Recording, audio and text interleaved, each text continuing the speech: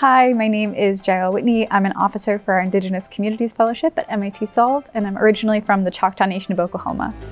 The thing that I love about computer science is the way that it blends technology and creativity. It has this kind of innate logic or language to it that you can learn and then use that to take your own spin to it and build your own projects or ideas and be able to share those with the world.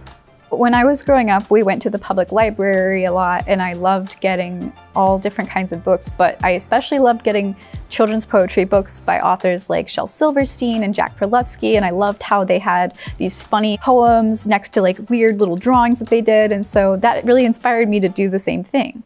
I published my first book of poetry at age 15. I think I had two different types of poems. So one poem type was the funny, silly, I just want to be creative and see what kind of weird things I can do. And then the other kind was more of a, I have all these big feelings that I'm trying to sort through and I want to add some kind of order to them. And so by putting them into poetry, it made them feel like more tangible and more easy to deal with.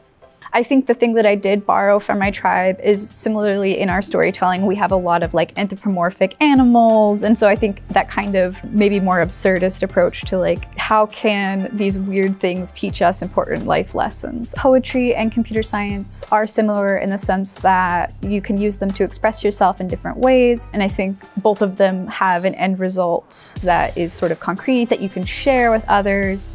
And by using those forms of self-expression, you can also help to understand your own identity better.